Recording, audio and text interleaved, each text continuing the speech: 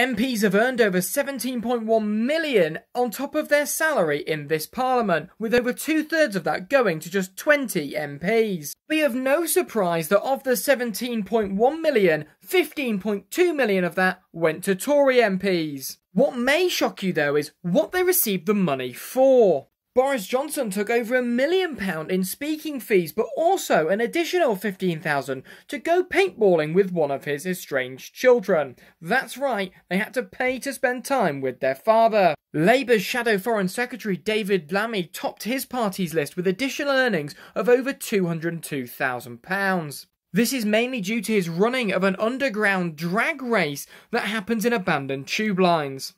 Chris Grayling earned a whopping £222,487, although unusually, this money was paid to him from businesses for him to stay away from their respective industries. Another former Prime Minister, Theresa May, earned over £2.5 million, mainly from her adult online content, Only Wheats, where she posts pictures of herself covered up using wheat, barley and grain. Owen Paterson, arguably the man who started this debate over second jobs after he was suspended from Parliament and Boris Johnson tried to change the rules, earned £209,000, mainly for his new book, How to Lose the Whip and Alienate Your Constituents.